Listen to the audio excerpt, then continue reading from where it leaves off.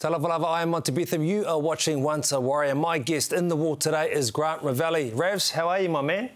I'm great, mate. Thank you for having me. I'm really happy to be here today. Oh, I'm happy, trust me. So we can both be happy with our great haircuts that we both possess. Mate, where are you and what's keeping you busy in terms of work? Mate, I'm based in Brisbane these days. I lead a risk consulting business. We concentrate on insurance broking. So my area is from Darwin all the way through to northern New South Wales, Byron Bay, and everything in between that, mate. So that keeps me nice and busy. And I've got 2 kids, Lola, who's born in New Zealand, and Ari as a 10-year-old, and happily married with Lauren. So yeah, those things keeping me busy these days, that's for sure. Some things never change. You're running the cutter, you're telling people what to do in certain areas. I love it, mate. 68 games in the jumper, a lot of memories to look back on. Let's take a look. Rovelli with a stand, Rovelli with a try. Yes, baby, yes. Rovelli's away. Here's Rovelli, he spots a hole. He says, see you later, I'll do it myself. Rovelli goes in for the Warriors. Rovelli's away, he crosses halfway. How did he do that? And he banks 4 points in style. Rovelli this time, he steps straight through them. There was nothing happening. Rovelli will go through and Rovelli will grab the football. The intercept. Has Rovelli got the pace? Don't worry, Rovelli will have the pace. It started with Rovelli. It will finish with Rovelli. When you see those memories, what comes to mind? Oh, look, there's a lot of fun memories in the Warriors jersey. I was really proud to be able to play for the club and represent the club, and yeah, had some great memories during my time there. We had a lot of success, and we had a great group of people as well. So a lot of fond memories, mate. So it's awesome to look back on those highlights. That's for sure. Raz, relationships are important, mate, and we know that Ivan was probably a big reason why you signed, but the relationship before you came to the Warriors, what was it like with Ivan? Yeah, look, Ivan is the longest coach that I've had in senior footy. So I ended up at the Roosters, and Ivan was our reserve grade coach in 2003. So I was his first project, I suppose, or part of his first project. And you know, Ivan, he's awkward at the best at times. But you know, he came straight out of first grade. He had no experience, right? And luckily at the time, the Roosters had a lot of good support around. So Phil Gould spent a lot of time with our team and a lot of time with Ivan to help him develop, and spent a couple of years under Ivan at the Roosters. We had success. We won a competition. You know, some of the attributes that he still has today that were there early on in the piece around really understanding the strengths of the players in the team and coaching around that rather than trying to force a game style or game model or structure on a team. So those things I think Ivan had brought with him, maybe from Daniel, maybe from some other coaches he had prior to that. But those are the things that make him a really good coach today, and those are the things that I really enjoyed about Ivan and playing under his guidance. And then obviously Ivan was coming back to the Warriors, and ultimately I followed him. I thought my future was going to be at the Roosters, and that's the way it was planning to go. When the Warriors reached out, I was really surprised at the interest, and you know, after some conversations with Kempy and then going and watching you guys play, I thought that would be a good move for me moving forward. So, you know, at the time it was Kempy was the coach and Ivan was there as an assistant, and then you know, as it played out, once I'd signed and when I was coming over at the back end of that season, Ivan was at that stage the coach of the Warriors.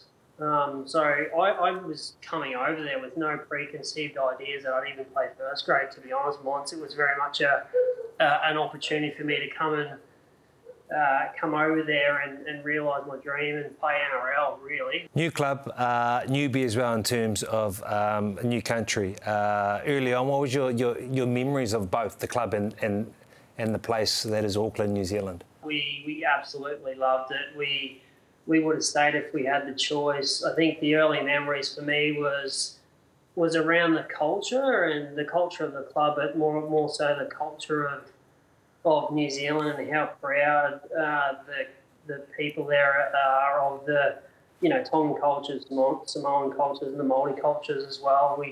We spent a lot of time integrating and understanding those cultures. And one of my fondest memories, we spent a week in the marae, or where Wai's from, where we stayed there. We cooked, we did the hangi, we did all that type of stuff in that community. And it was unreal, mate. Those things really stick with you outside of the football memories, but those things really stick with you in terms of what I learned around the New Zealand culture and how proud you guys are of that. And it's certainly something, I think, from an Australian point of view that we can learn from as well. Mate, an Australian coming over to New Zealand, being Roosters and then also the Cowboys post, is there a way that the Kiwi or the New Zealand Warrior prepares for the game that you can compare? Mate, funny story. 06, Webby and I'm pretty sure it was Toops. They used to get in the gym before the game and pump up the gun. That's the kills for the girls. True story. That's the kills for the girls, right? Get in there and pump up the guns before the game. No, in all seriousness, I think we bloody train extremely hard at the Warriors. And that's one thing that annoys me even to this day, where there's a bit of commentary around the Warriors' preparation and how we train. We absolutely trained as hard as anyone else during that period of time. We had Craig Walker, who was from the Roosters. We had Campo, who was from the Cowboys, who both teams were notorious for how hard they trained. And, mate, we trained harder, if not, the same as those clubs during that time. So there was a bit of a frustration from a former player and a player at the time to around that commentary around, the Warriors not preparing as like the Aussie teams. And that's just an absolute lie. We used to train our absolute butts off in that pre-season and the same in season as well. Talk to me about your debut, the memories. Well, it's one of the proudest moments I've had in footy, really. We were playing against the Melbourne Storm. They played all the trial games and we played well and won most of our trial games, and I was coming off the bench and playing that hooker role, which wasn't completely foreign to me. But, I was still surprised when Ivan gave me the call and we sat down and had a conversation about it. I think because I'd been in professional systems for a while, I was nervous, but I was not as nervous or not unprepared for what was going to happen on the weekend. And if I reflect back on that, it was really an enjoyable week, except for I think the second last training session before we played, I got a short ball off somebody, and then Rubes come from the inside and belted me up under my rib, resulting in a couple of broken ribs on the way through. So, I played the first, 15 or 16 games of my career with a couple of needles either side of the ribs, which is not unusual for players to play with, but something that I had to deal with. But the obvious enormity of the occasion, I didn't feel a drop of pain. It was all about the experience and enjoying, what was a lot of sacrifice in the years before that to be able to arrive at that moment. Your debut season, it was a great season. You came over, you started off the bench, but by the end of it, you were the starting seven. Oh, look, I think it was successful because I started from the bench in my debut, so I could get a real feel for first grade rather than. I think it would have been different if I had debuted as the halfback, off the back of Stacey leaving and those types of things. So, I guess I've got to thank Ivan for the foresight there, or potentially the foresight there, and Feeney to soften that landing position for me.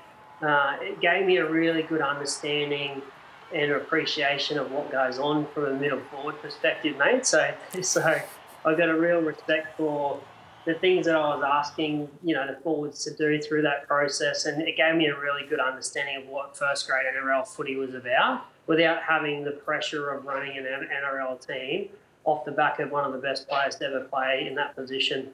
Name some of those players, and in particular, what about those players and how they played that really, helped your game?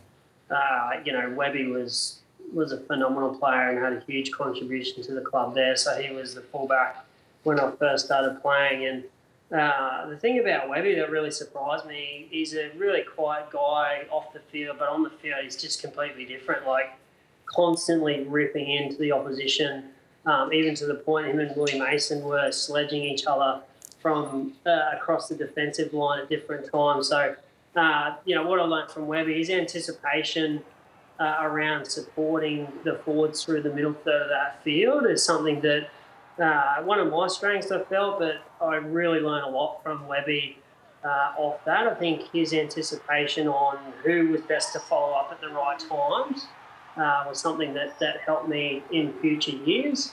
Jerome Rapati, him and I were out the halves combination towards the end of the season, and someone that was so naturally gifted, but at the same time so tough around how he played his footy. I literally just had to give him the ball at the right times and he would do something with it. Those guys are a big help. And then obviously Feeney at hooker. Feeney had played halfback for a lot of first grade. He got a lot of experience. So he took a lot of pressure off Jerome and I as young halves during that time. And then we had phenomenal leaders in Ruben Wiki and Steve and Pricey at that time. And, while Rubes gave me the broken ribs, he really protected me as a forward. And, there was times there where Tony Carroll would pick me out of the line, and, with Rubes next to me, it was only for a short amount of time during those games because Rubes looked after me and was my protector. Now, you came to the club, had a great contribution. So did two other players, Michael Luck, who's a club legend, 150 games, but also George Gaddis, who was a bit of a character. Talk to me about those two. Did you know much of them before they came? Yeah, there was a North Queensland connection, I suppose. And if you look back, I think it was probably deliberate, really. So Nathan Feen was from the Cowboys. I knew Feeney from when I first started as a professional, as a 17, 18-year-old. Michael Luck was in that group of players as well as Georgie Gaddis from that area. So there was a real strong connection of some other players that the club brought in that had already played together or known each other. So, yeah, I'd known Lucky for years before that. We were in the junior development programs together at the Cowboys. He's a year older than me, so one of the strengths of the Cowboys was that they get the kids in from around the state to spend time together and go through those development things. So I know Lucky from that time.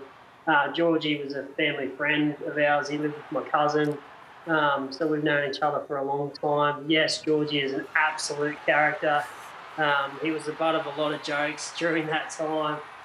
We had a really good connection as a group there, and there were some larrikins in amongst it, and Georgie was central to a lot of pranks. Michael Witt and yourself, there seems to be the combo. When you say Michael Witt, you think Grant Rovelli, or Grant Rovelli, you think Michael Witt. Also coming to the team that year was Wade McKinnon. Two wonderful contributors for the club, very good.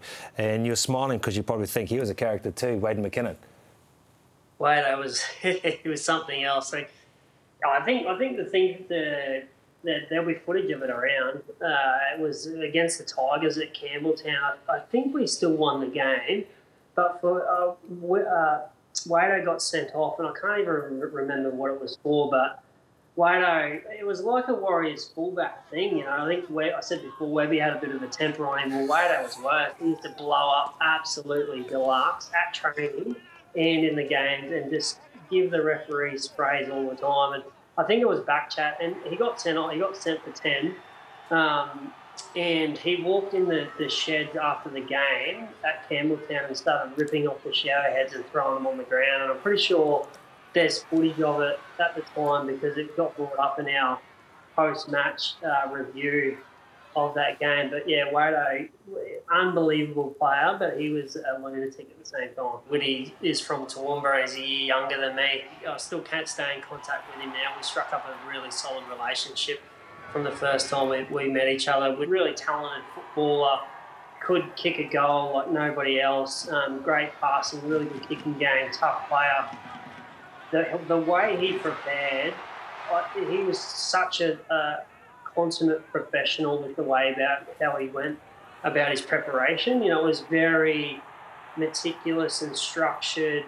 He would polish his boots before every game. You know, everything was laid out perfectly. And he was the same with his preparation at training. You know, he was the person that was always kicking before training and then kicking after the game, and always there around injury prevention and those types of things. So, you know, while Whitty was an exceptionally talented player, there was a lot of hard work that went in behind that for Whitty, and those are the things that I think about with him. And then, you know, ultimately we had a really good combination at that time as well. I think we complemented each other. We had different strengths in our game, and it seemed to work quite well. Yeah, you had some strengths in 2007 as well, after backing up after 2006, because you shared top try scorer award with Jerome Ropati and also Big Manu. In 07, our success was off the back of implementation of the strategy just around half full. So if you think about the football field and how it's broken up, we had a lot of speed in that time, a lot of talented players, and we did a lot of work on our high-end speed. So half full is that zone between the 40 and 60-metre line, so the halfway part of the field. And a lot of teams, and a lot of teams do it now, they're quite conservative through that period part of the field. And if you think about the defensive line, it matches the attack at that stage of the field. So the defensive line is usually quite conservative as well. And, you know, Ivan came up with a bit of a game plan and a focus for us to attack at that part of the field. And we scored a lot of tries through that zone of the field during that year. And it caught a lot of teams off guard with how we did it. So, you know, as a result of that, my job was to get them in a position, and then I'd support up through the middle, mate. And people like Manu and Simon were making the breaks, and it was my job to follow it up. So it resulted in a couple of tries, which is great. 3 successful years for yourself. I think 24 games, 23 and 21. Contributed hugely. For you, which was your favourite year, and why do you think that was the year? Oh, geez, that's a hard one. All 3 years were equally satisfying for different reasons. There was a couple of challenges throughout that, which is normal as well. But I think consistently 07 was probably the best. You know, 08 we really struggled at the start of the year. 06 we had the challenges around the points at the start of the year, and we're still forming as a team. But I think 07 over the course of the season, yeah, we had a little dip in form sort of after the first part of the year, but our footy was really consistent. We were clear on our strengths, as I said before, around that half-full footy. We were clear on the strengths of the team. We were clear on how we played our best footy. And so I think, you know, that's probably the favourite for me, even though, you know, we were bungled out in the first 2 semi-finals of that year. But some of the games we played throughout the year, and some of the wins we had throughout the year were extremely rewarding. And yeah, look back on those things, those that year, those games fondly. That's for sure. I think there was the game against South when we were down by 2 tries with sort of 4 minutes to go, and we come back and beat them on the buzzer. Woody put a kick across for Skinny Burn. That year we played the Roosters, and it was a 32-all draw over there, and we beat the Broncos that year as well. And I'm pretty sure we beat most teams that year. And I think that was the start of the year where we had a bit of success with Melbourne, how we played them as well. So, yeah, they're great memories. I think that's where I sort of chose the 07 season as maybe the favourite. Yeah, consistent. You finished 4th on the ladder. That's very consistent. But unfortunately, through that final series, the home semi as well, it's disappointing. What do you put that down to, Refs? It was really the Parramatta game. So it was a blackout there. It was amazing. Really good week. We prepared properly. We played within ourselves that game. So we didn't have a flamboyant style of footy by any stretch of the imagination. But if I look back on that game, we were a little bit clunky. We had a couple of try-scoring opportunities where previously we were icing and executing those opportunities, whereas that game we were just a little bit tight, and I think it was probably a case of us not playing finals footy for a period of time, and there was a couple of young blokes like myself and Woody that hadn't experienced NRL footy before, and yeah, we were just a bit clunky and just a bit tight, so we weren't our free-flowing selves, and as I said, we just didn't execute on some of those simple opportunities at that time. Was probably the reason. And then when we got up to the Cowboys, they had an understrength team. I think we were we were thinking it was going to be a bit more of an easy assignment than what it was. And when we got out of the field, we scored the first 2 sets we had to put in, and that sort of justified in our mind that it was going to be an easy game. And after that point, we lost a couple of troops throughout the game, which is normal.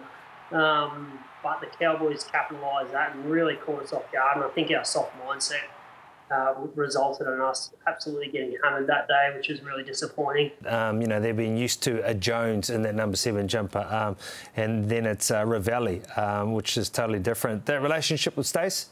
Oh, mate, I was lucky enough. We bought a place in Grey Lynn right next door to Stace. I didn't know that at the time, and he was obviously over in France, but by the time he come back, I think it was my 2nd or 3rd season. So Ivan had a conversation with Stace about being my mentor, and started off a bit of a relationship with Stace. As much as he is on the field, he's an absolute legend of a bloke off the field, and he was a really good sounding board for me.